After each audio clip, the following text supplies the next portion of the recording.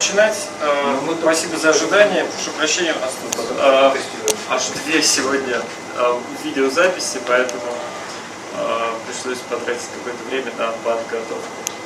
Ну и заодно те, кто опаздывал, получили возможность добежать. Я, пожалуй, Джеки немного, нет, немного, Джеки достаточно хорошо говорит по-русски, но я думаю, что мы все равно сейчас перейдем на английский, так удобнее и слайды, и доклад, в общем-то, адаптировать. Хотя я думаю, что потом, когда придет время для вопросов, можно будет переключаться. So, it's my pleasure to introduce you Jaclyn Kerr, our researcher, visitor. So Jaclyn is finishing her PhD in Georgetown University, and she is doing studies on internet regulation, among other things. So she did before, she got master in political science, area studies, actually. Regional studies, former Soviet region. Right. East Europe and Russia, some other countries. And also she has a bachelor in math, both from Stanford University. So she worked as a research fellow at the Berkman Center, got numerous awards and different grants, etc., etc., published several papers. So I expect a very interesting presentation today, and I just give the floor to Jaclyn. Please go. Thanks, Sergey. Can I stand in a place where I'm not blocking the slides for everyone? Is this? That's fine. Okay. Thanks everyone for coming. This is sort of my first foray into talking to folks here about what I'm researching. I just got to Moscow 2 weeks ago, I guess 2 weeks ago today, and so I've just been getting set up. I'm, as Sergey said, working on my doctorate at Georgetown in political science. And for anyone who hasn't gotten one of these handouts, they just have some of the charts that are in the slides. So might be useful so that if something goes past quickly, you can look at it. What I wanted to talk to you today about was, let me see if I can get this right down, here's the next one, okay, is that, two questions, basically, and I've highlighted one of them because I'll spend most of the time on that. These are basically the two major themes that I'm researching. The first one has to do with this question of how is the internet or the developing use of ICTs, growing penetration of information and communication technologies in our societies, transforming how people get involved civically and how protest movements emerge. And particularly, why do we see such variation in, on one hand, one country will have a major protest movement, and another country won't have much of anything when you already have a fairly high degree of internet use and ICT penetration. The second question is looking then at something that I think is relevant to answering the first. Why are different countries taking different approaches to regulating the internet? So, as we all are familiar at this point, following the news over the last few years, there's been a lot of discussion of the role of these technologies and social media, smartphones, and anything built on the internet as a platform in transforming how people engage civically, and in particular in galvanizing protest movements. A lot of this in countries that are not completely democratic regimes, and where there's a lot of political grievance. Whether it's about elections that seem not to be quite so, or whether it's about socioeconomic conditions. But you see protests in a lot of countries that are, by any measure, full democracies as well. So it's a phenomenon everywhere. And the question that emerges is, are these fundamentally transforming the relationship between state and society? Famous political scientist in the U.S., actually at my alma mater, Stanford, Larry Diamond, wrote this article he titled "Liberation Technologies." He jumped on the bandwagon after the Arab Spring and was sort of describing how he thought these technologies were changing everything, revolutionizing civil society and protest. And then there's been a whole literature that's emerged arguing against that, saying, well, maybe not, there's all these problems, but it's sort of been stuck in this back and forth between cyber utopians or idealists, so-called, and cyber realists.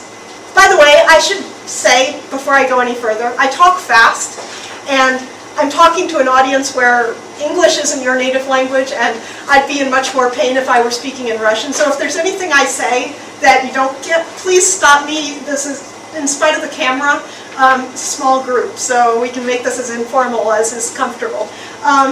But yeah, so you have here two examples you're probably familiar with. This one is from where I worked a couple summers ago at the Berkman Center. It's a research center at Harvard that has done studies of different linguistic blogospheres.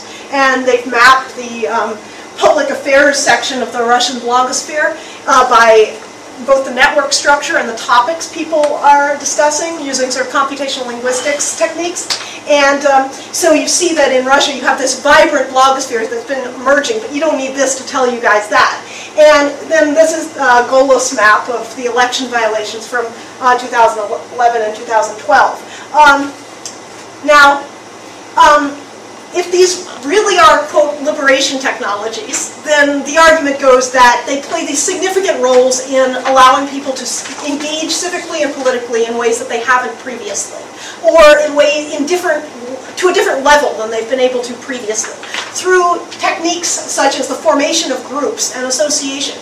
You have a place where people aren't necessarily going out and joining groups that much in their day-to-day life in the real world, but they join a group online.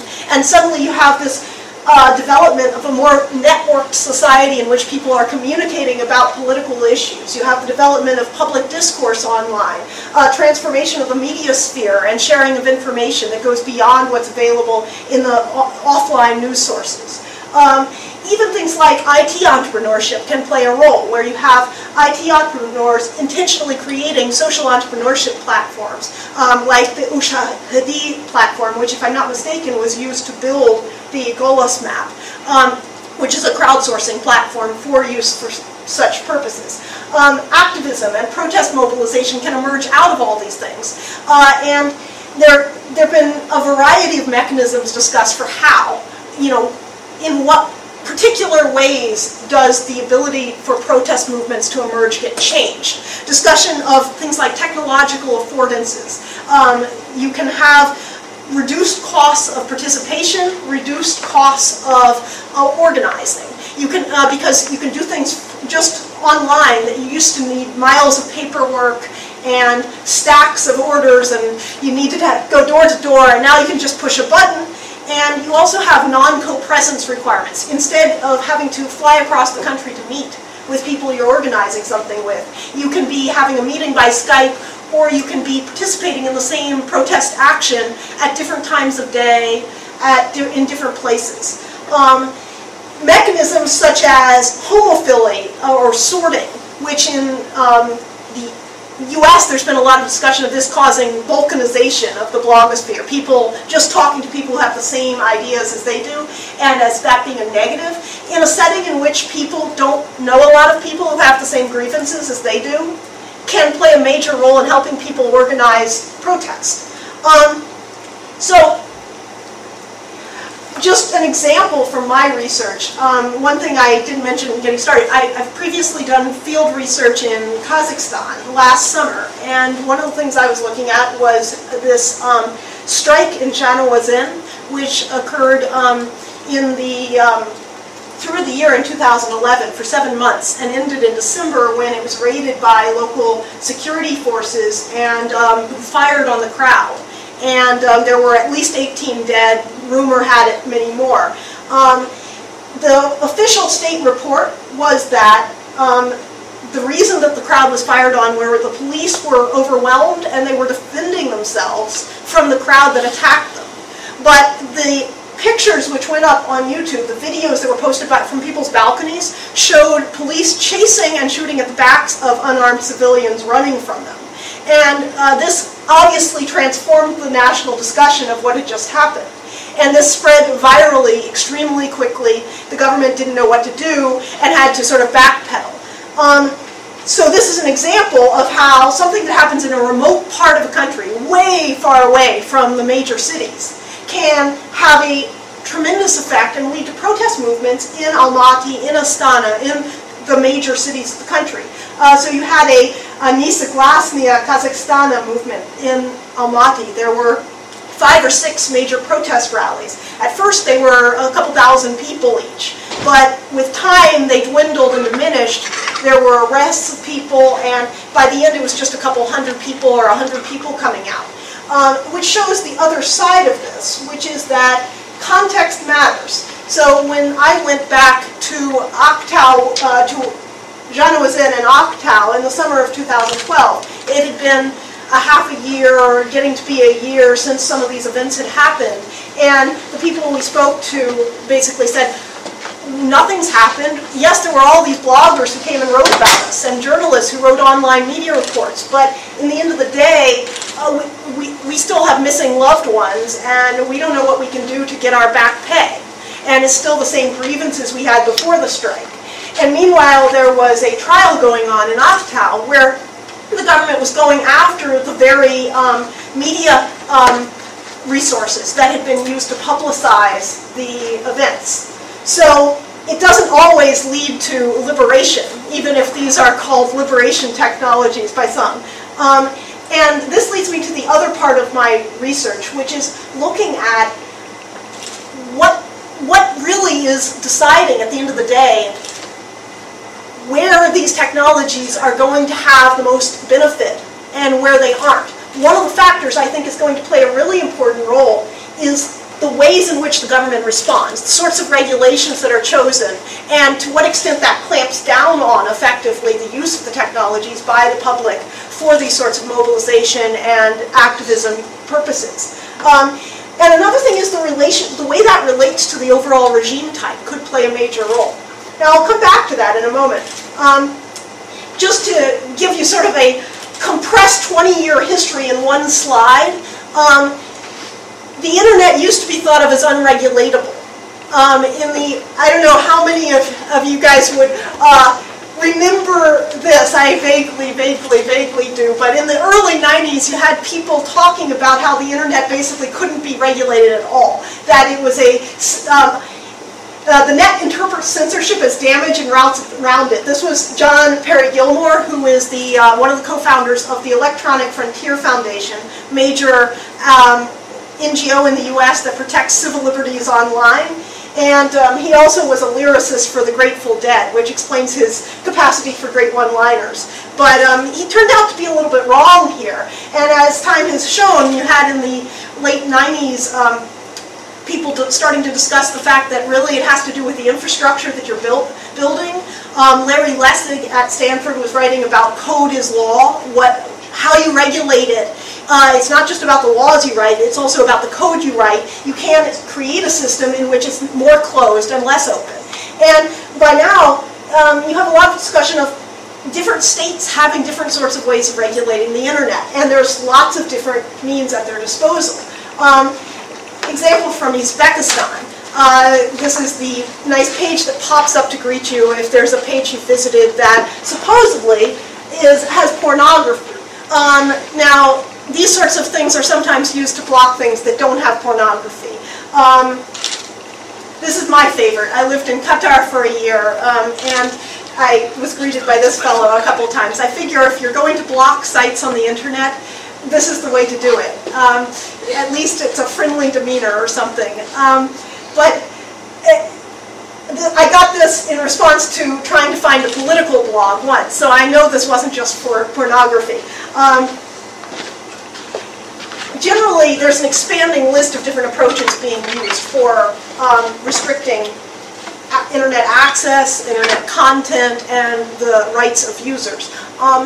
One differentiation that's been used a lot for describing this is first generation versus next generation approaches. First generation is the stuff I just showed you. It's stuff like blocking pages so people know they're blocked, so it says this is blocked, or just blocking them so that whirs and whirs for an hour and you don't know why the site's not loaded. But there's a lot of other techniques too, things like complete shutdowns of the internet. in a moment of crisis, or of the cellular network, or creation of walled garden intranets in a country like in North Korea or like Iran is trying to do now. Next generation techniques tend to be a little more subtle than that.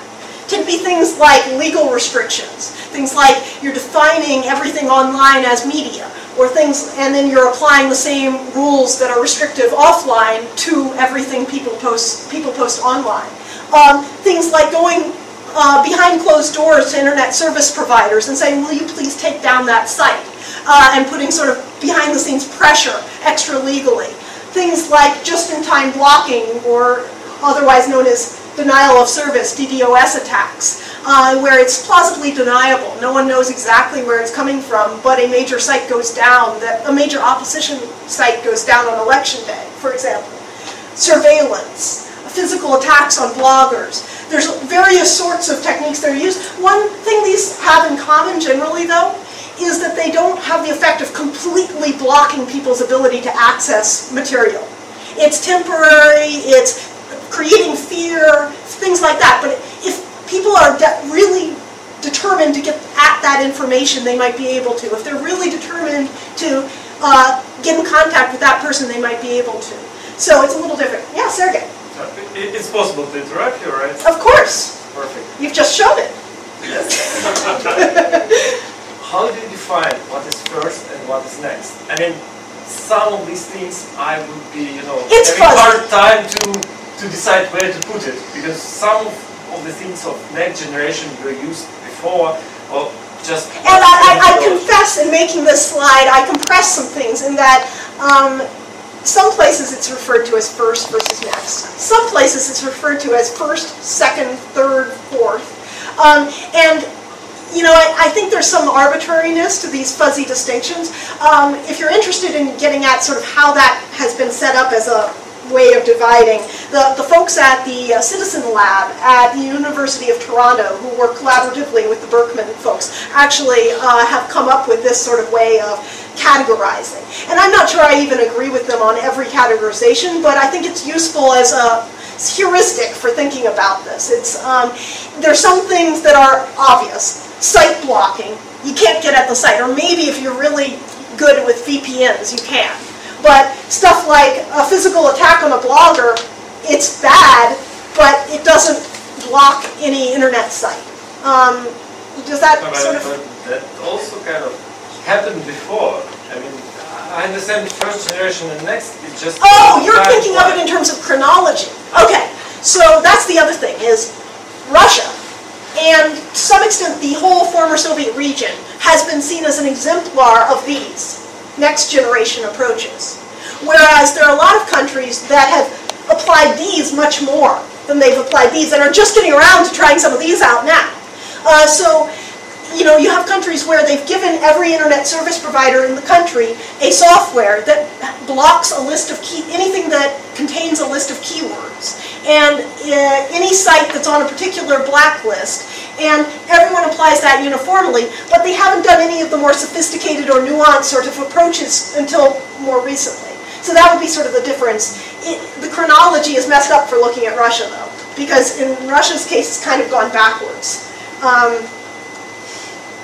Now, this comes to the question, why do countries make these different choices that we just started to see? Some countries, like China, early on decided we're going to create this great firewall around our country. We're going to use the most sophisticated technology we can throw at it, use both manual and automated systems to block and censor and filter for keywords, and do so as effectively as we can from as early on as possible, because we don't want this to get out of hand. Russia, on the other hand, you saw the blogosphere map. Things are already out of hand. And there's been a lot of different choices made by states. And so the question is, why are states that are in some cases relatively similar in how they regulate society offline making different choices in how they regulate the internet? And I'd argue that there are three sort of levels you have to look at to try to understand this as a sort of By the way, the dictator's dilemma on the last slide comes from Sam Huntington's. I wasn't calling every country that we've been talking about a dictatorship. It's more, this is a term that's been coined for discussing it as a decision game. It's sort of game theoretic. Why do countries choose this way or this way based on thinking about different pressures they're facing? It comes from Sam Huntington's sort of classic discussion of the king's dilemma. But anyway, so facing the decision of whether or not to regulate and how to regulate, states are likely to be influenced by 3 levels of factors. The first is the most obvious, is state-level factors. Things that, and I'll go through these in a little bit more detail, but things that are specific to that country, characteristics of it. But then there's also things like interdependencies between states. What region is the state in? What's its position in the international system? What pressures, what coercive forces, what forms of cooperation is it subject to? And then there's a third thing, which is exogenous things that are happening globally. Global trends, things like the Arab Spring, for example. Come through these quickly. The state-level characteristics probably is still the most significant to get a handle on, because it's important to see that states differ in the approaches they're taking. So one of the things which is obvious is states are likely to regulate the internet in a way which seems to parallel somehow the way they regulate society overall. The way in which they restrict or don't restrict civil liberties, things like freedom of speech, freedom of expression, freedom of association, the media, the press, you're going to see some parallels like it between that online, the way they do that online and the way they've been doing it offline. But that doesn't explain everything. And the level of internet penetration is likely to also play a significant role. If you have 1% internet penetration, it's hardly worth your time to pay attention. But if you have 50%, then your eyes are wide open. Protest levels. If everything seems to be going well and nobody seems to be expressing any grievance recently in your country, then you're not likely to be that worried. However, if you've seen lots of instability even before the internet, and now as penetration rates are rising, you're seeing more, then you're likely to be worried. And so these things can work together to make regime more likely to be concerned about how to regulate the internet. And this can be the case anywhere. You've seen this effort to create more regulations of the internet in England or in the UK in the last few years in result of the riots that took place in 2011, where people were using Blackberries. So this kind of reactionary thinking. These things are also important. How legitimate is it going to look if you regulate in certain ways the internet?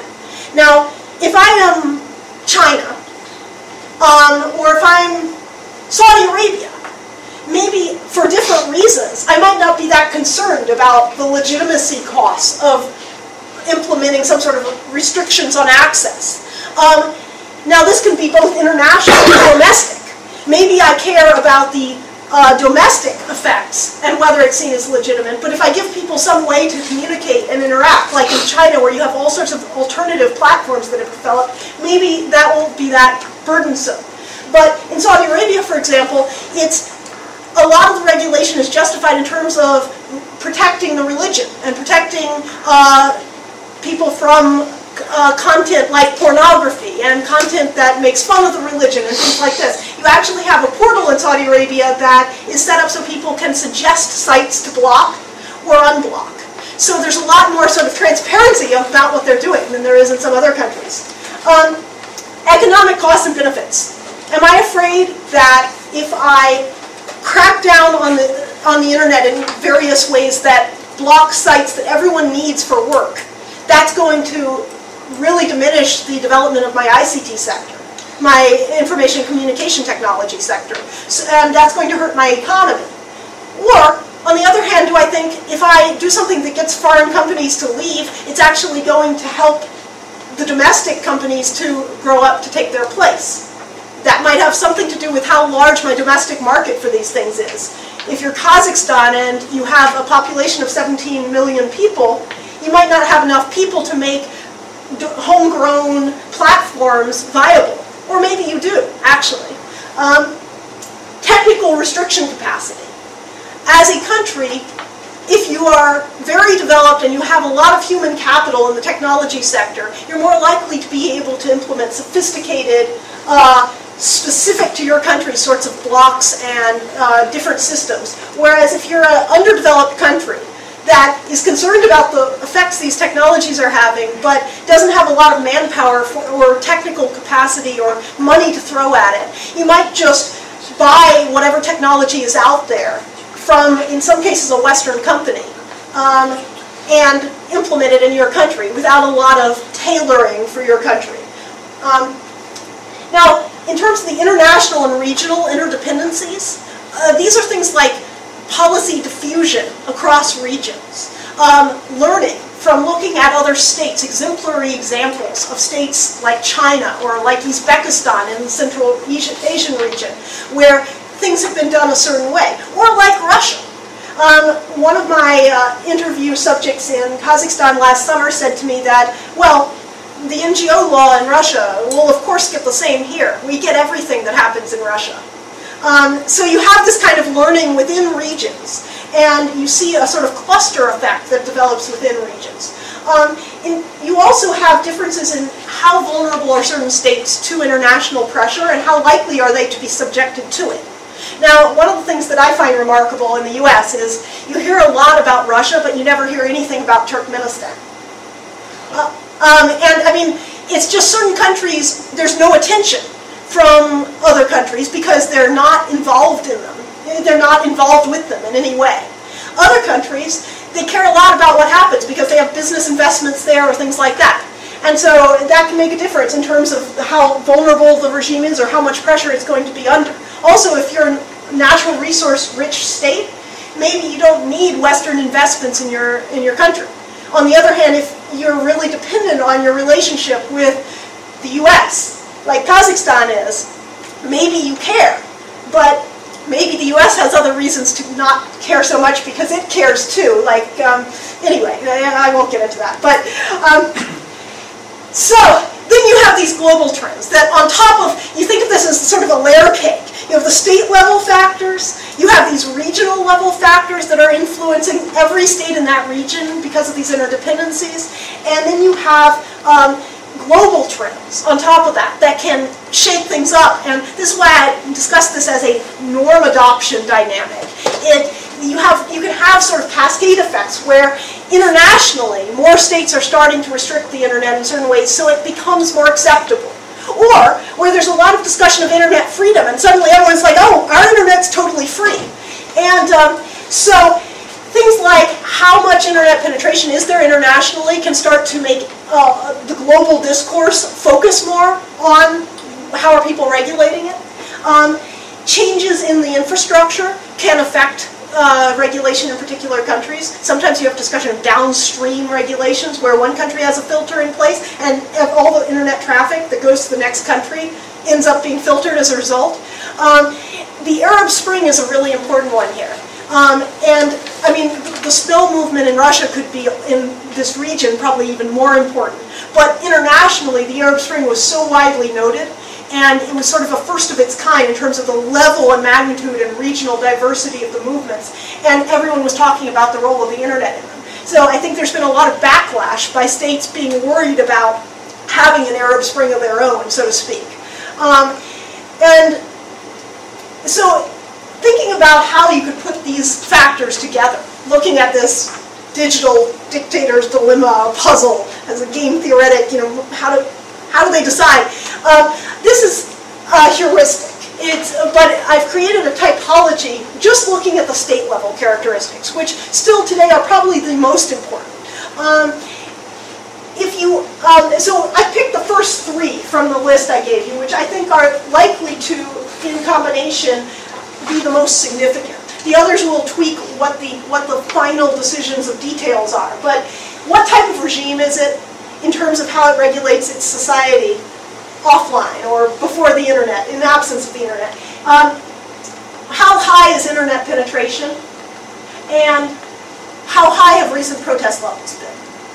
If you think about just those three things, you can get a pretty good picture of what you might expect a sort of range of options to be for a country. Now I've circled the hybrid regimes with high, and I've included this, I won't go through the whole thing in detail here, but I've included it in my handout. I've circled the hybrid regimes with high, with high internet penetration. And the reason I've circled that is I think that those are a particularly interesting and liminal, a sort of, you don't quite know what to think is going to happen category. The others are more predictable. Authoritarian regimes, and I'm using this dichotomy of hybrid versus authoritarian, which is a loose dichotomy, but basically you have some countries which are clearly not making any show of being democracies. They're not electoral democracies, they don't have elected officials, or if they do, it's so completely obviously uneven and rigged and that there's really no pretense about it, and they don't care. The most closed regimes. But then you have countries which, I would say Russia falls into this category. Some would debate me on that, but I would still put it there, where they care about the legitimacy of having elections, of seeming like a democracy, and there's some degree of civil liberties protected offline.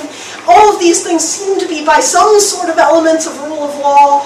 It's not perfect remotely, but it's a far way from the most extreme of this. And as a result, legitimacy is at stake, both domestically and internationally. If you start doing things which seem to completely violate standards of democracy. And insofar as internet freedom has emerged as a norm of democracy, then you start having this as an issue where states here which have high internet penetration, especially those with high protest, are going to be in a bind. Because on the one hand, they have the pressure that they're really worried about the effects on domestic stability. On the other hand, they are worried about the legitimacy costs of cracking down in obvious ways. And arguably, this might be part of the reason that Russia for so long has been an exemplar of the next generation methods that are less obvious. And so these are for me, perhaps the most interesting cases to watch. Here you have a first cut at looking at this with some data. And the data I'm using here, and this is sort of fuzzy, I apologize for that, is the internet filtering level. Now this is first generation, this is the most obvious first generation. How old is it? Since things change fast. Okay, yes. This is a good question. So there is a chronic problem with this, and I'm in the process of working on figuring out a better solution. For this, I'm using the OpenNet Initiative data from the Berkman Center and University of Toronto. This data is from 2011. However, some of the data is more recent and some of it less recent in terms of when they actually took the measurements. So it is not perfect. And I'm actually actively trying to get my hands on something that is more perfect, more accurate. Russia got some extra positions towards, closer to Iran. Well, not quite, but in this direction. Well, no, okay, so I should say, this goes at least a while ago. This is like from a couple of years ago, which is when this data set is from. How do they come up with their measurements? They actually, they use an automated software which tests... automated software to measure freedom? Liberty? Sorry, I didn't finish explaining the variables. No, this is good. So the x-axis is, I have to ask forgiveness before I use this data because it's the only data I have in my hands which does anything like this, but it's terrible. It's the Freedom House, which is an NGO in the US, Freedom House Freedom in the World data on civil liberties. And they measure civil liberties restrictions. They also do a measure of political rights restrictions.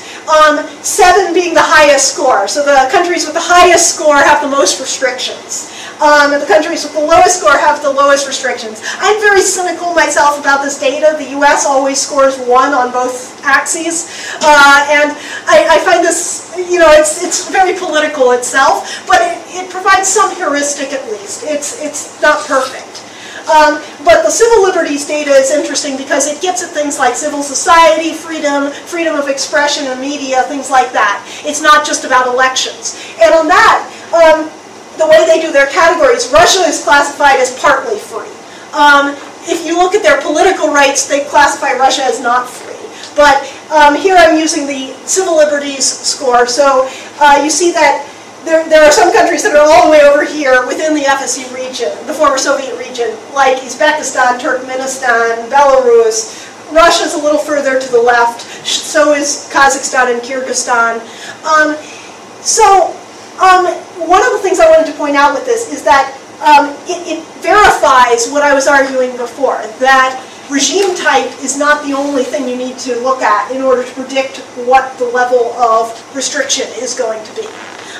This is looking just at filtering. It's not looking at attacks on bloggers. It's not looking at things like surveillance. So there are other things going on here that aren't in this picture. But in terms of the outright blocking and filtering of sites, you have, instead of having a perfect correlation that falls along the line, where you have the offline regime type is perfectly replicated by the online regime type. Instead, it falls under the line. It's a set theoretic relationship. It's like if you're the most restrictive countries offline, you may filter the internet the most, or you may not filter it at all. You have this whole range. And that's really interesting because what it means is you have asymmetry. You have some countries down here in this corner that have relatively low levels of restriction of the internet relative to their levels of restriction of offline civil liberties. Now, the next obvious question would be, any guesses? Remembering the list of variables? I'm not sure about obvious question, but it might, your explanation might, have different, actually, maybe these filtering levels are defined in a way that this category 2 is simply not really well, explained, or maybe, well, if you remove, say, one category, your plot will look different, right? And countries will fall down into different sets. So maybe there is this tendency. If you remove one, as you just suggested, that some filter everything, some do not filter at all. Or maybe they shouldn't be just 1, 2, 3, 4 levels, but just 2 levels, and then, well, these levels might be defined in a different way. Okay. Just, no, that's since you have these, fixed levels, not some numbers or scores. Actually, let me explain. It makes it important how you define each of them. Let me explain how I defined this variable, because the ONI data has a 4-part index, and I averaged the 4 parts. So their 4 parts are for political material content, for social content, things like gay rights, or I'd have to think for a second, but I think pornography maybe. Then 3rd part is tools for, actually I think it's a 3-part index, sorry, tools for bypassing censorship. So things like VPNs or Tor, anonymizing engines. Do they block those sorts of tools? And so they rate each of these things, and I averaged those indexes. I didn't see a lot of huge differentiation in terms of which things were filtered that seemed to really impact the picture. As I recall, I did this graph with a couple of the different indices to see if it looked really different. But I don't know if that answers a little bit part of the question, but you're right. There's all different ways that you can measure this. But the larger point I'm making here is that you see some variation amongst countries which seem to have similar regime type in terms of how they restrict offline civil liberties, but they do different things with their internet. And you see some regional clusters also. So up here you see the GCC region, the Gulf Commonwealth Confederation. Gulf, what does GCC stand for? Basically Saudi Arabia, Qatar, Kuwait, the UAE, these countries in the Gulf region all filter their internet at about the highest level. And yet they vary in terms of their regime type somewhat. Because this is just looking at civil liberties, you don't see the variation as much from side to side, but if you look at political rights, you see more variation. Kuwait being designated as an electoral democracy, and yet they filter the internet just as much, almost, as Saudi Arabia does. And you see the former Soviet region, you have a bit of a cluster in the lower range, which is interesting to observe here. Now, this is from a few years ago. This is from a couple of years ago, at least, in this data. And that's interesting because there's been a trend in the other direction recently. But this shows the online versus offline.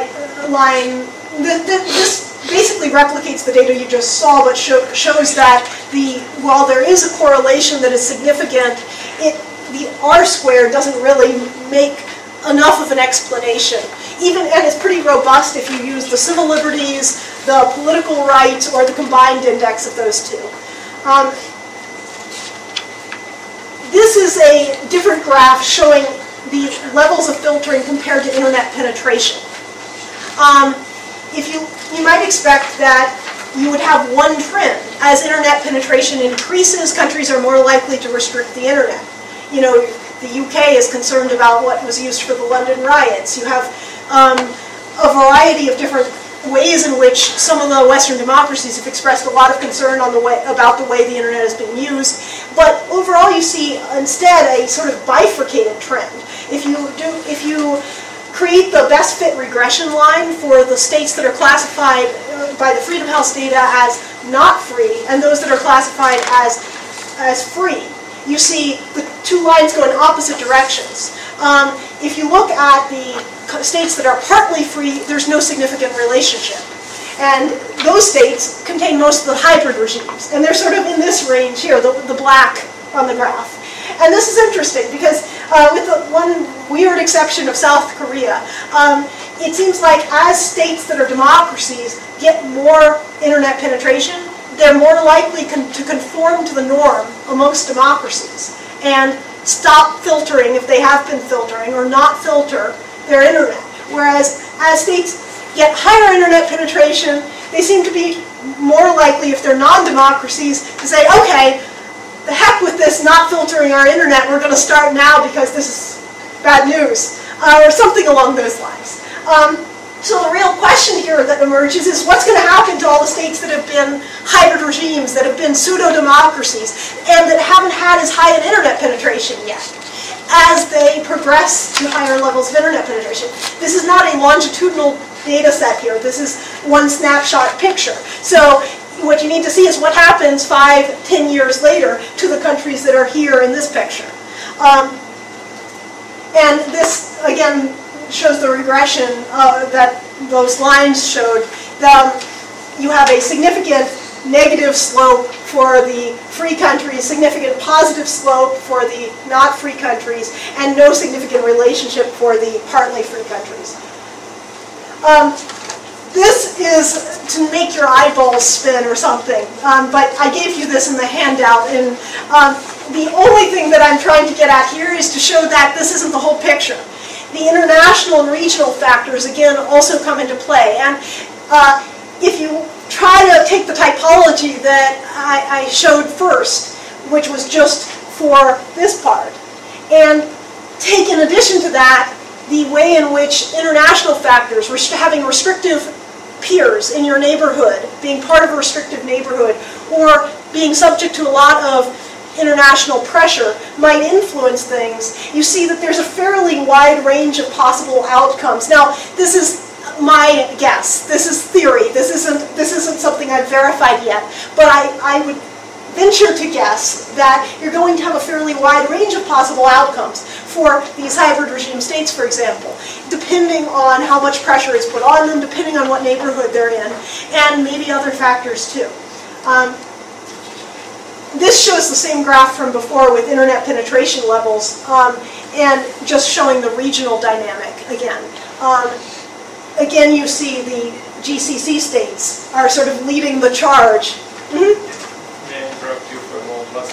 Do I understand it correctly that all this second part of the table with all types of hybrid regimes, most likely they have either low or very low probability of putting in place restrictive policy, right? Is it correct what I got out of it? That they're most likely low or very low. No, I wouldn't say that they're most likely low or very low possibility. Okay, maybe can you explain what one single line means? So if I have high ICT penetration and recent protest level is relatively high, then...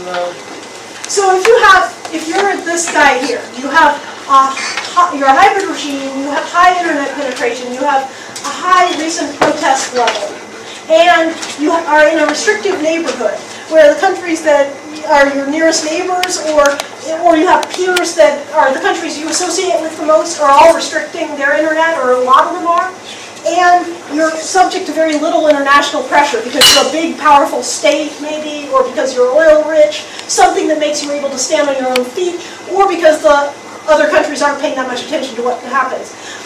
Then you're at a medium to high likelihood to restrict. The medium part being because there's still you're a hybrid regime, you're concerned about what the effects are going to be on legitimacy, but all these other factors are lined up to make you feel this pressure.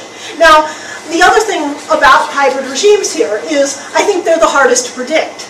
And so, I can venture this guess, but I think it's an emergent phenomena in some ways. These ones are the most important, perhaps, and I'll get to that in a second. What happens with these states could decide the fate of a lot of other states in terms of the international norm, because they're the ones where it's up in the air. They're the ones in that previous picture where everyone's going one way or the other, where it's not sure which way they go. But if they all go that way, then the international norm is changing. I was just noticing that out of, say, 16 combinations we have, only one has high possibility of putting this restrictive policy in place, and like 3 or 4 have medium. Everything else goes to low or very low, which seems, I don't know how many countries fall into first category and all other categories, but it seems like perspective is good in general, because it's very unlikely that hybrid regime will put in place some very restrictive policy. Is it correct? Perhaps, at least as long as, you have to take into account that here you're looking at all the ones where internet penetration is very low. And that's not likely to stay the case for very long. And so as internet penetration increases, they move into one of these two. And so then you get this sort of cascade effect possibility, where the ones which already had high internet penetration have adopted these policies, and yeah, so it's up in the air to some extent whether that's really a good thing. But I know what I wanted to.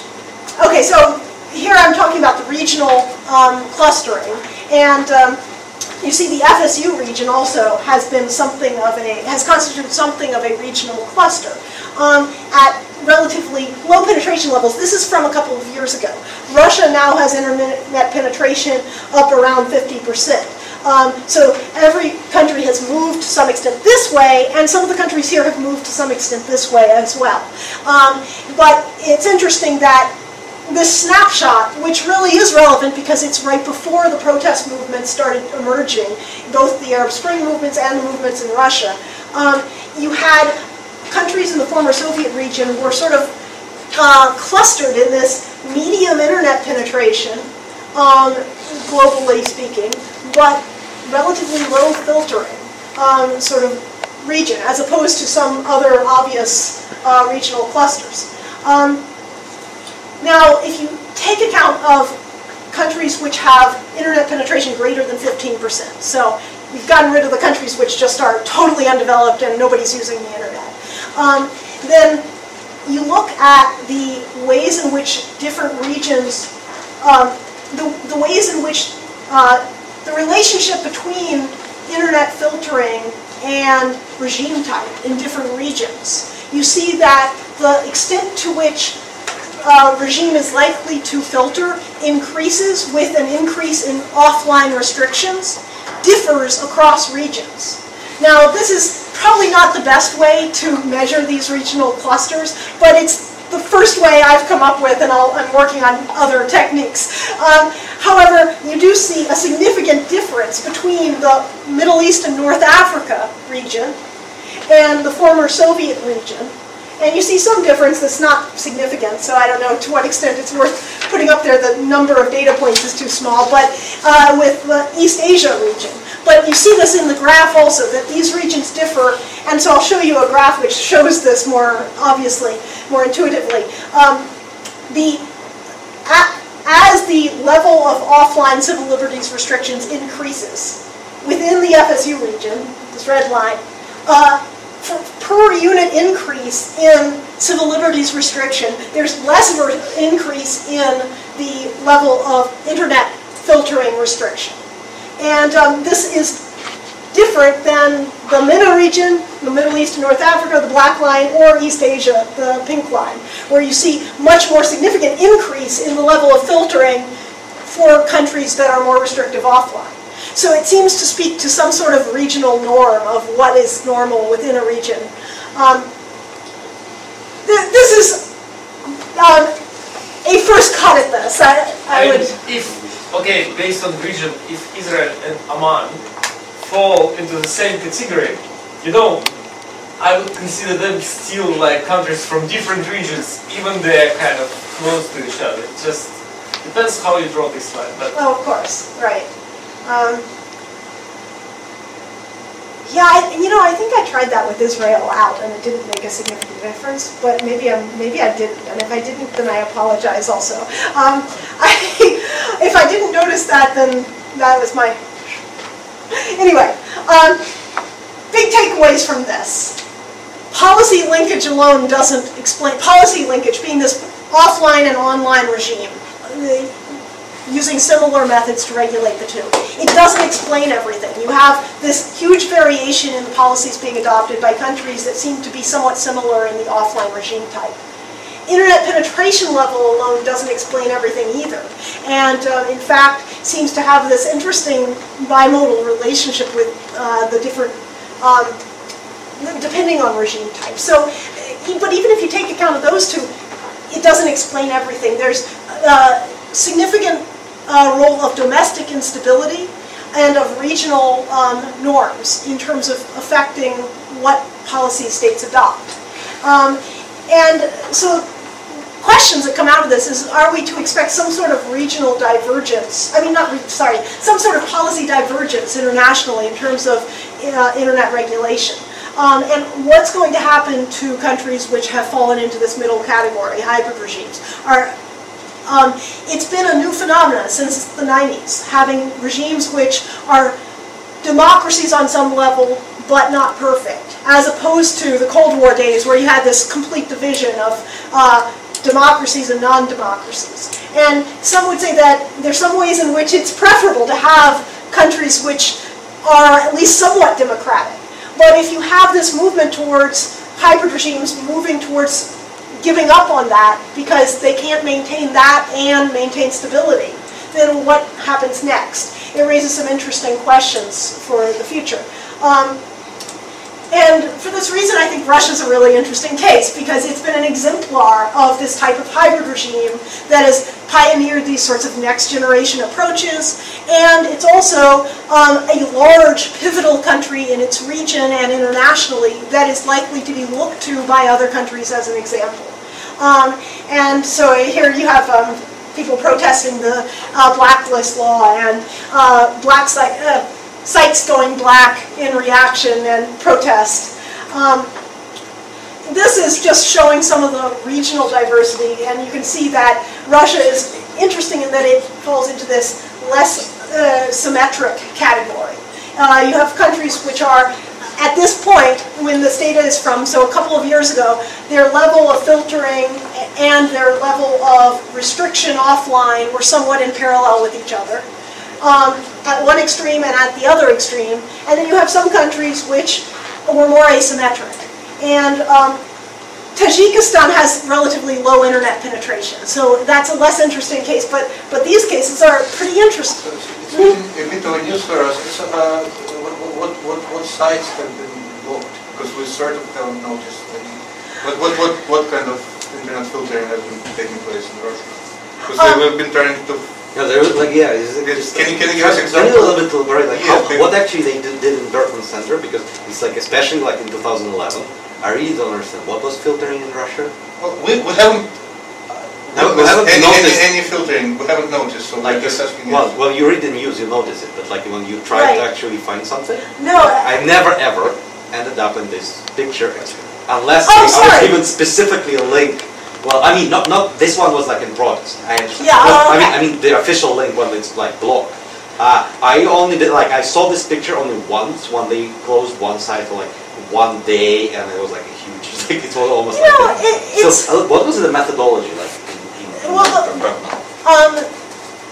The Berkmans are not the blogosphere map, but the ONI data. So, first of all, this is really low. This is showing almost no evidence of filtering in this square here. Versus this is out on a 4-point scale, where 4 is there's some sort of significant measured filtering, 3 and pervasive filtering, I think is the way they categorize 4, versus 3 there's significant systemic filtering, but maybe not as much. 2, there's some filtering. 1, there's maybe some filtering, but they're not really sure there's any. So it's pretty much at one of the lowest levels it can be at.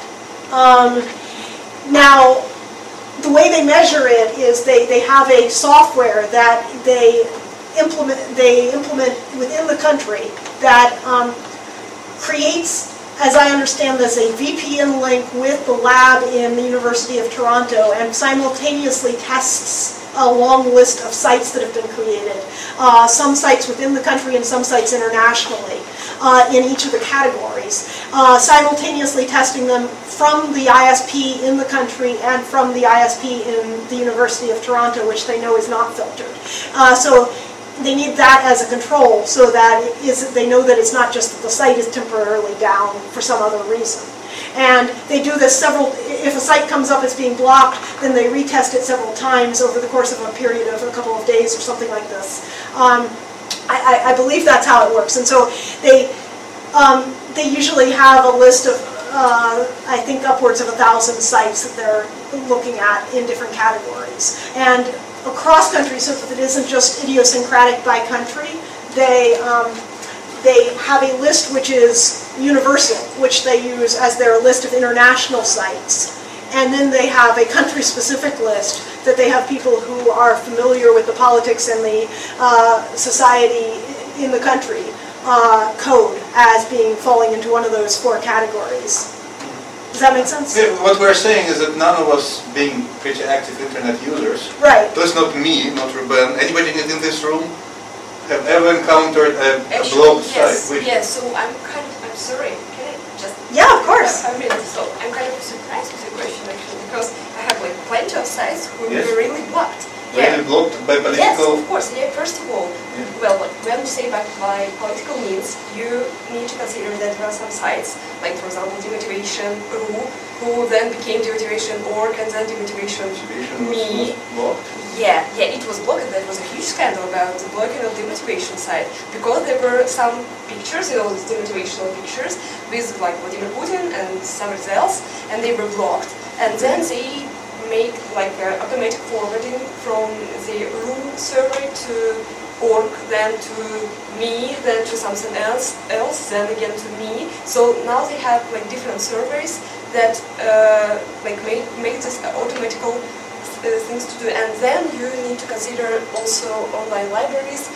Some of them were also collecting some forbidden files and forbidden books, and then they were blocked. And then now they are situated in Sweden or somewhere like that. Do you mean what, like my code library? No, like honestly. For political reasons or for copyright reasons? No, not for political reasons. Of course, not for copyright reasons. You can, close any library in the internet, but that was exactly for political reasons. So these libraries, they were including some books which were like in this federal register of forbidden books, like from extremist stuff, like somebody like Hitler, or some of the leaders from Italy or Spain, like they wrote this book 80 years ago, and now because of this book, all the site was blocked. So the story was like that. So there were really many sites, but the scandals in Facebook and Contact, they were so huge, like they closing the sites. So sometimes it was like a feedback from the blogosphere to Kremlin, and the Kremlin decided not to close the sites. So sometimes it was sort of like that. It's really interesting, thanks. And my answer was going to be, well, that's what I'm here to study. And I don't know yet, but I've read that there is now a new list of 248 sites that just was reported by Roskomnadzor this week. And, but I don't know, I haven't been here until this week or 2 weeks ago, so I'm just starting to become familiar with what the actual experience of the new Internet blacklist law is. And to see to what extent it actually is just for pornography and copyright, or to what extent it's something more than that. Now, the example you gave, what's your name? Ira. The example Ira gave of blocking a whole site because of one book is interesting, because that's one of the things which is a nuance that's important here. You sometimes have sophisticated blocking schemes where intentionally a country decides to block a particular piece of a site, but if they don't have the technology to do that available to them readily, or because they want to use it as an excuse to block the whole site, they can instead just block the whole domain. And that's becoming a sort of more politicized issue. I was just talking to somebody at the EFF recently who was telling me that that they're trying to pressure some of the major Western internet companies into using HTTPS more, so that it makes it harder to use the technology that would go through and block specific pieces. But then you have situations like what happened in Kazakhstan over the last 4 or 5 years, off and on. Each of the major blogging, sort of Russian language blogging platforms, particularly LiveJournal, had been blocked. And the reason that everyone I spoke to, except for people who were really hardcore state supporters, told me the reason LiveJournal had been blocked was that the son-in-law, the former son-in-law, I should say, of Nazarbayev, had written a blog in which he basically talked about all sorts of things that weren't very pretty about the ruling family. And as a result, the whole LiveJournal platform was blocked. And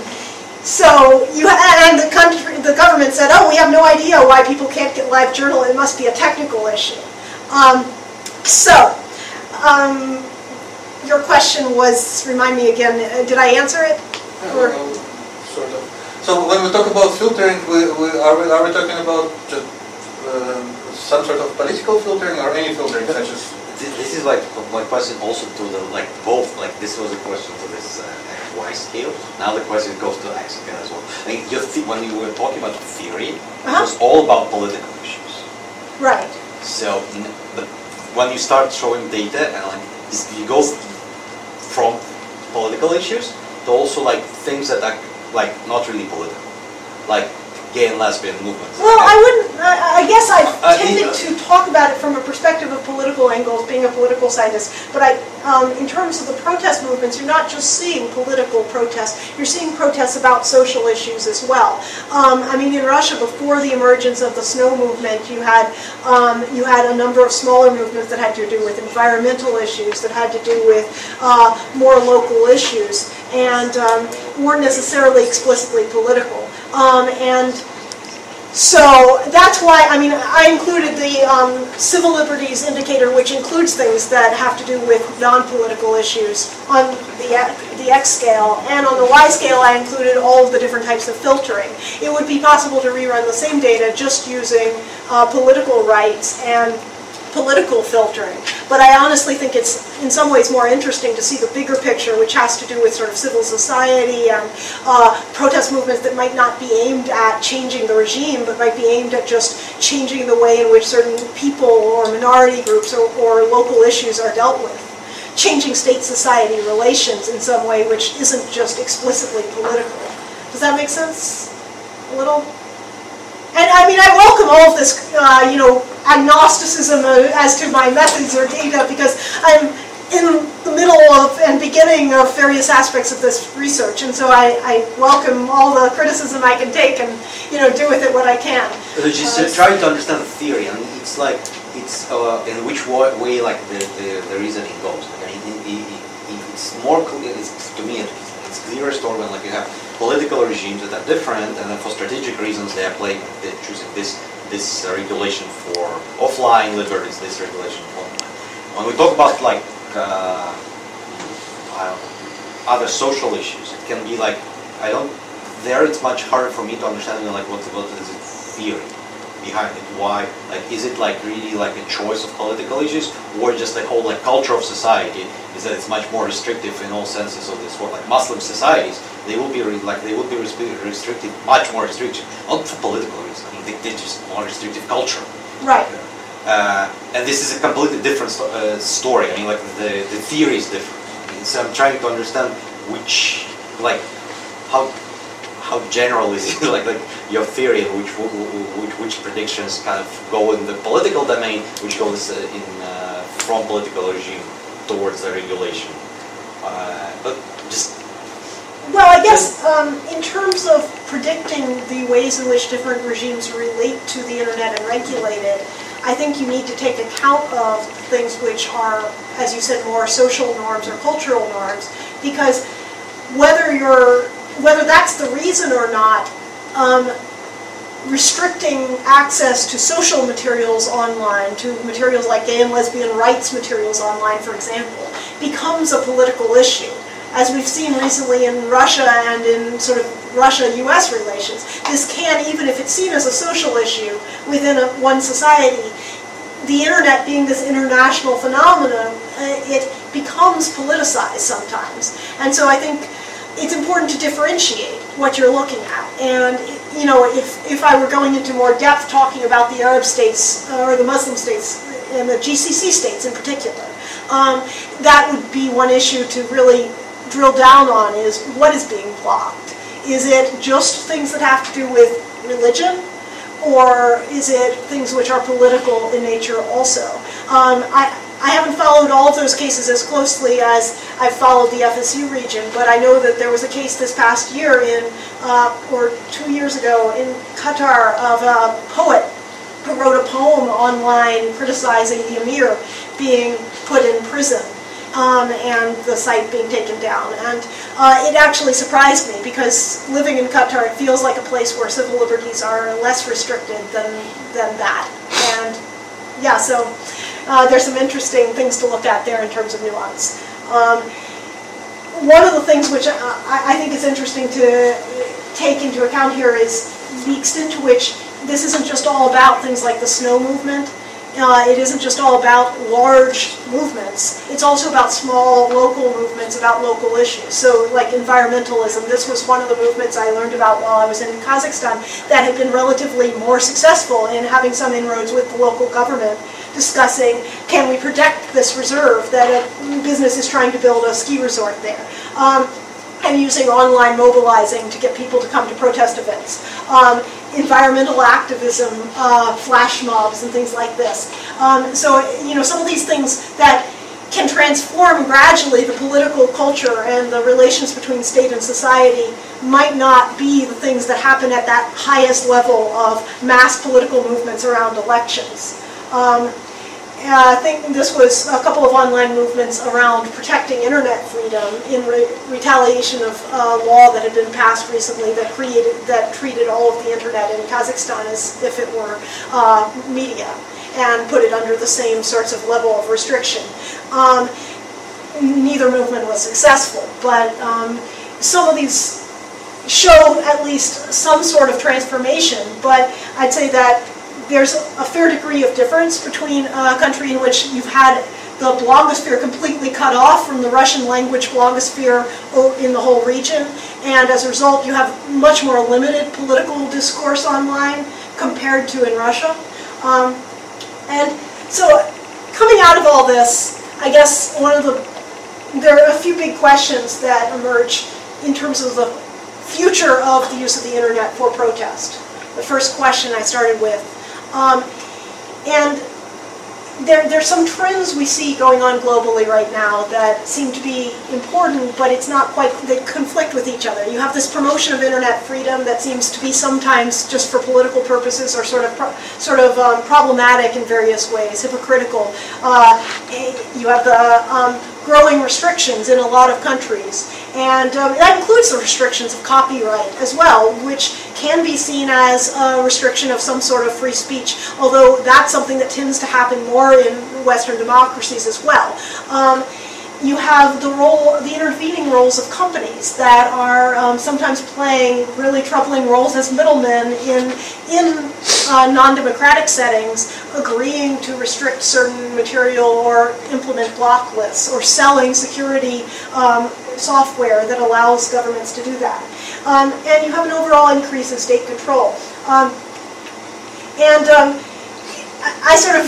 wanted to end with this comment that I heard from a kid I was talking to in Astana last year who said to me when I asked about the political blogosphere in Kazakhstan and if there were any political bloggers it was worth reading, who did he read? He responds to me, well, you have to understand. Now, you have to understand first, I hadn't said anything about Russia or Navalny. But it turns to me and says, well, you have to understand, in Kazakhstan we couldn't have a blogger like Navalny. And I thought this was really interesting for several reasons. First I asked him why, and he went on to explain people are a little bit afraid to discuss politics online, people aren't as engaged. But then the other thing was, the fact that he brought it up showed that he was following what was going on in Russia. He was following the political blogosphere in Russia, which meant a lot of the time he might have had to use a VPN to do that, and he was interested in it.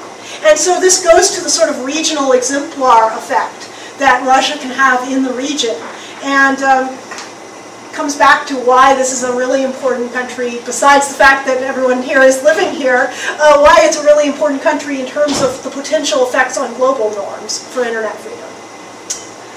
That's it. Okay, so questions. More questions. Thank you, Jaclyn. So please, whatever questions are left for the end of discussion, go on, and then some other questions might be taken offline later, if you like. Yes. Sorry. Thank you very much. That was really exciting because I'm researching political protests, so I look at all the stuff on the lens of political protests. That was quite interesting.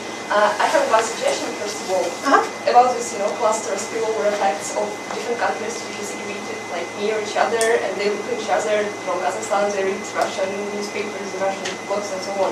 Actually, in Belarus, the situation is exactly the same because people who have real restricted internet in Belarus, they try to read their news in Russian newspapers because they consider them as more liberal and those they have in Belarus. And it's quite interesting that some people from Russia, they decided to protest in Belarus, not in Russia, because comparing these two countries, they decide that it's better to help those people, not that one, because the situation is much worse. So perhaps in your analysis further, you can somehow, try to understand how these clusters they work together. Because it's quite interesting how this information circulation between different countries. I think that it's very interesting. Suggestion, based on my empirical stuff in the protest movements. And my question was about the store stuff and all those anonymizers, I2P, and stuff like that. Perhaps you need to also add to the analysis, instead of, for example, Freedom House Index, which I really hate because I'm sorry, it's problematic. It's really problematic. Yeah, but perhaps you can somehow use it a variable, the percent of people who use anonymizers or Tors or I2P stuff in the country, because it somehow can show us that they need these anonymizers. Of course, they can be porno productions or those people who would like to buy some crack or something like that. perhaps some person in this group of people, they also need it for political stuff. Because the stuff, for example, with torrents. In Russia, when you try to block some torrent site, people perceive it as a political pressure because, we all have problem with democracy. That is why this very stuff was again about political stuff. And when you do it in Germany, actually, nobody cares because, like, okay, they block torrent because it's all about copyright. So it's okay. You see, like, Germans perceive it like copyright stuff, and Russians perceive it like political stuff. And it's yeah, freedom of speech. So that's quite interesting. Well, you know, I think also the copyright stuff is perceived as freedom of speech in some Western countries too. A little less so, probably. But you see, like, Germany is here and Russia is here, so you definitely see during the ACTA protests in Europe, you saw centers of protest in Poland in particular, and I think to some extent Ukraine, where people were really upset about the implementation of new copyright law. And it was, some of the analysis of this at the time was basically that people are more sensitive to it as a restriction on freedom of speech because of the regimes they've lived under and so on. So, but I mean, people in the US were pretty upset by SOPA and PIPA as well. yeah. Yeah, freedom of stealing, I would Freedom of say. stealing. Yeah. It's more important than freedom of speech in Russia. Well, you know, one interesting and perhaps legitimate issue with that is when I was in Kazakhstan, they had just passed a new copyright law, sort of like the law that's just been passed here on anti-piracy. And one of the bloggers I spoke to said that she thought it was completely legitimate to protest because it was no use to her to pay the same rate that people in the US pay for video, which was ridiculous given the market of prices in Kazakhstan to begin with, and then not be able to listen to it in her own language and not to have subtitles to it. And so the versions of it that were available for free were versions where people had added either voiceover or subtitles in Russian that then people there could understand. And it seems to me like that local language argument, when it's not been made available in the local language, is a fairly legitimate argument, even if you accept all the copyright rules and so on. But yeah, other questions? Well, it depends. In German court, one of actually cases of this kind was turned out like the guy was watching, well, he had a TV, at least TV access socket for TV. So he was supposed to pay some just monthly rent for this thing, and it's a law in German.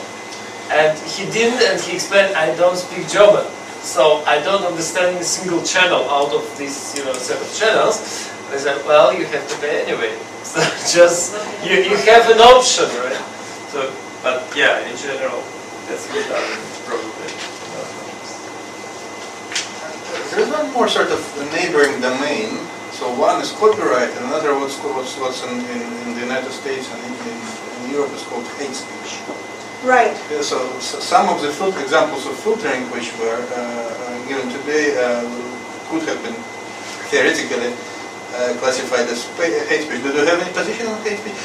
I think in the Western democracies there are at least a few ways to deal with it. Let's say in the United States, there is no hate speech restriction as a rule, but then in quite a few European countries the hate speech is filtered. Yeah. And then a lot depends on the definition of hate speech. Yeah. So a lot of people, when they created those hated laws here about some restrictions of free speech, they sort of tried to model it after the American and European, basically European hate speech restrictions. So what's my position on hate speech? Yeah, I guess. Well, I guess I'm still figuring out what my position is on how governments should react to it online. I know that internet freedom sort of activists in the U.S. tend to agree that there shouldn't be any restrictions on at least maybe hate speech, which is advocating violence. There should be, but anything other than that, there shouldn't be. I had very mixed feelings about the way that Google handled the Innocence of Muslims video, where they said that it didn't violate their policy because their policy was that it was okay to have speech which was insulting a religion as long as it wasn't insulting people, or something like that. And I thought that restriction, having just come from living in the Muslim world for a year, I found that restriction to be very Californian and ridiculous, because in California, people think of religion as some sort of self-selected spirituality. And so you can insult the choice I made of what, but you're not insulting me. But in large portions of the world, most places, that's not the way people think of religion. They think of it as part of their identity in a deep way. And so to say it's okay to speak hate about the religion, that's not the same as speaking hate about the people who are a part of that religion, seemed to me to be a ridiculous distinction. And I thought that it created more problems than it helped. I also was struck, I gave a talk at YouTube a while after that happened, and I tried to get in to meet with the guy who had been, my contact there, I asked him, he asked me if I wanted to talk to anyone, and I said, well, who were involved in the decision on the innocence of Muslims? And he said, oh, I know that guy, I'll introduce you. Turned out that guy was on a phone call at the time, so I didn't end up talking to him, but it was one guy. And the fact that this decision that had dramatic implications around the world was made by one guy struck me as exceedingly problematic, since this was clearly a decision that had enormous sort of ethical repercussions and had to do with sort of cross-cultural understanding. Anyway, my position is sort of complicated on that. I'm still figuring it out, but that's a little bit of it. Other questions? Well, it's just like probably one thing that you should probably when we think about probably should be considered is kind of law enforcement offline, because sometimes it's like these crude measures of blocking some online content. It just substitutes for inability to enforce laws offline. I mean, like with pornography. I mean, in UK, you will just go to prison for making like child pornography. And they will find you. I mean, some very famous people doing this, just having pornography on their computers, not even sharing it. Whereas, in former Soviet Union, you probably, I don't think there was ever any cases of this happening. So if you want to blog it, I mean, in UK, you put people to prison because you can do this. In former Soviet Union, you just block all the pornography. You try to block everything. So there's they're really substitutes between offline enforcement and online enforcement. The worse you can enforce it offline, the more you move to cruder measures of blocking online. Yeah. So. No, I mean, I think there's some fungibility between these. It's definitely by making it this sort of division, the last thing I want to imply is that basically the internet exists in some ethereal other sphere which is distinct from the realities of the society and government structures of that country. Anything but. More, by looking at it separately, you get at some sort of different distinctions in terms of how much attention is being paid to it and how that attention is similar or different from attention to sort of offline, more real-world-y phenomenon. But, I mean, obviously when you're looking at things like offline restrictions of civil liberties, you're looking at, for example, NGOs and how they're being restricted. NGOs are using the internet. Maybe NGOs are being blocked in how they use the internet. So these things are intertwined in certain ways.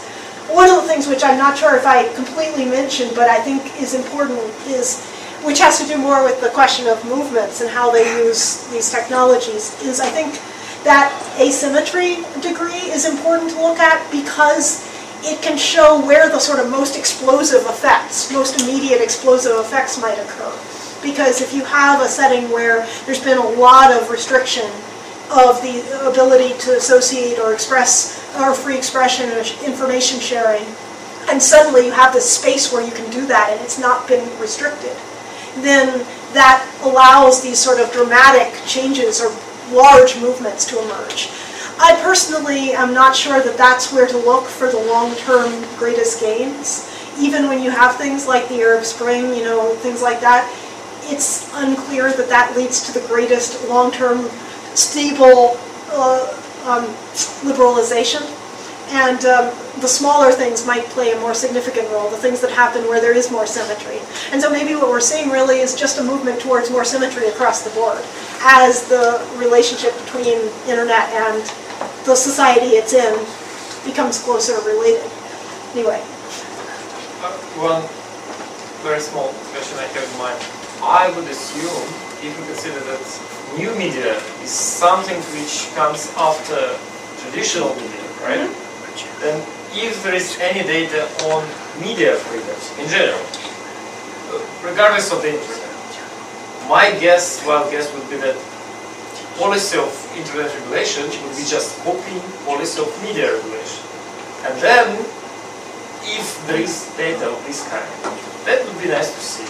And just plotting it, okay, all newspapers are 100% controlled by the government, or they split between two parties, or whatever.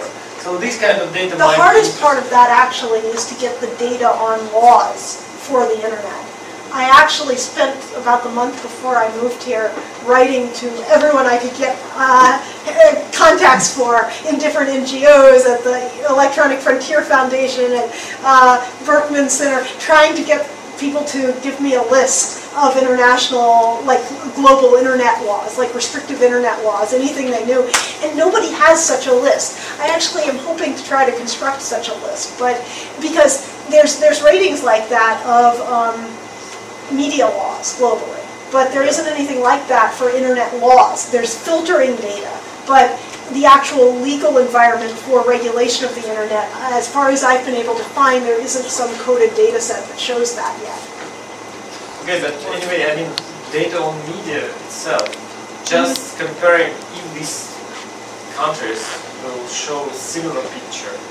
If you replace internet filtering with media filtering or media censorship, would it be a similar picture or would it be something totally different? I think that it would be somewhere between the degree of difference of what I showed and a straight correlation. I don't think it would be strictly the same.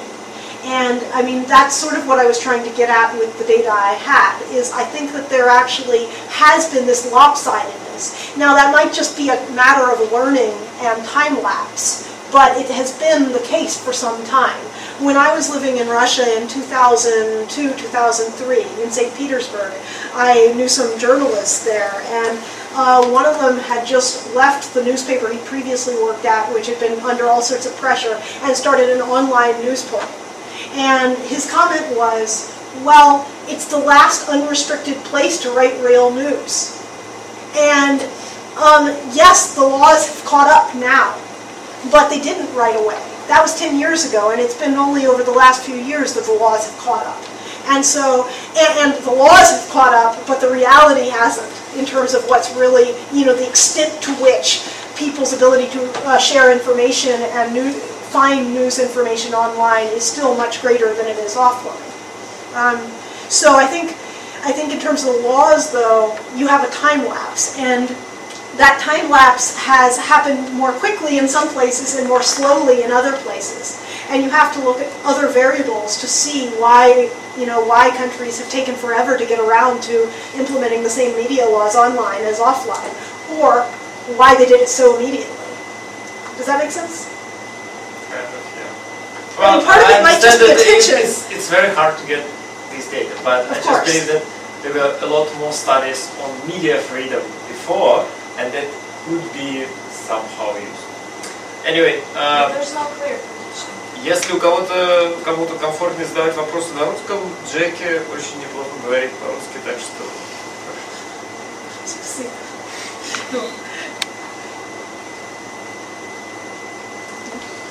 Okay, then I think that was it. Jaclyn, thanks for coming, and all other questions can be taken offline. You all have my email, I think, right. if you got one of the handouts. I think there is at least one interesting collaboration. Okay, thanks a lot. Thank you. Следующая встреча.